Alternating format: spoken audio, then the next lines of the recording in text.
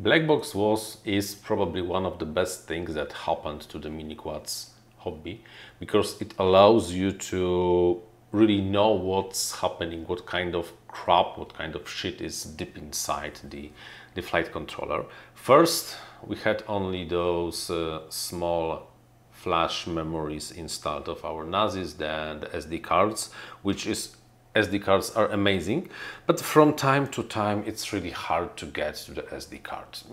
I know this frame and this flight controller is good, because if you will mount it correctly, the SD card and the USB will be on the side. You can just easily take it and use it and just have the lock on you.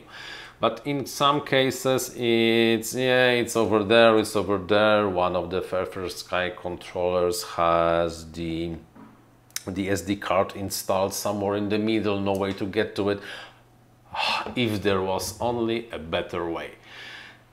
There is not a better way just taking your SD card and plug it into your PC, but there is a different way. Is it better?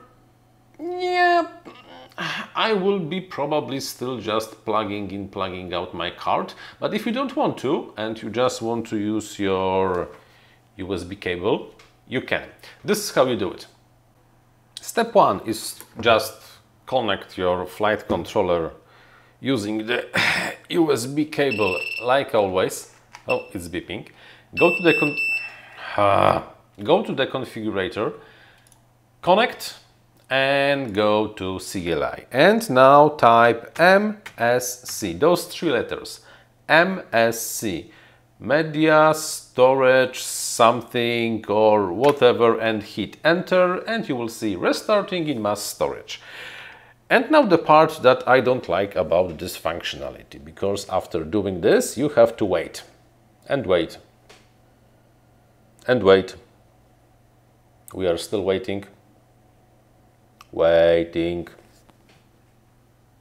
It's getting bored. I'm bored. It's getting boring. We are waiting. Oh, you see, now, haha. It really took only like a minute or something, but you can get access to the logs stored on the SD card connected to Betaflight using the USB cable. Copy, paste, drag and drop in Windows, Mac OS, do whatever you want.